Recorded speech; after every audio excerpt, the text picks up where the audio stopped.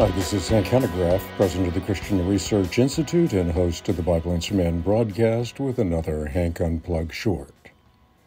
Well, believe it or not, a Pennsylvania school hosted a drag queen show. And not only one, but apparently many drag queen shows. Drag queen shows for adults? No, for impressionable children.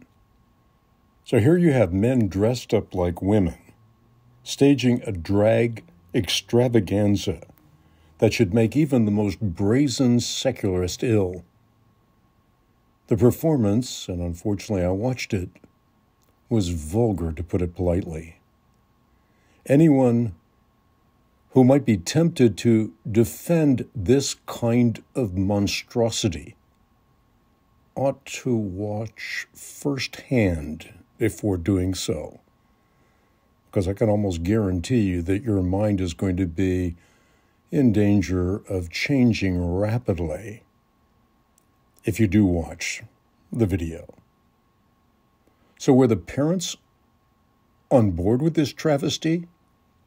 The short answer is that for the most part, they didn't even know that their children were being exposed to it. And I mean exposed. Oh, and by the way, according to an article in Townhall, the children were encouraged to bring money to tip the men dressed in drag and to support the drag queen Instagram accounts. Apparently, the drag queen shows had been going on for quite some time, so this was anything but a one-off proposition. And therefore the question, were school officials okay with this kind of display? One would think that the answer is obvious. Of course they were. Certainly, they must have known about it. How could they not? How could something like this take place apart from their collusion? I have to be honest with you. The video I watched is even worse than the well-known President Zelensky videos that have been making the rounds. And from my perspective, that's quite a mouthful.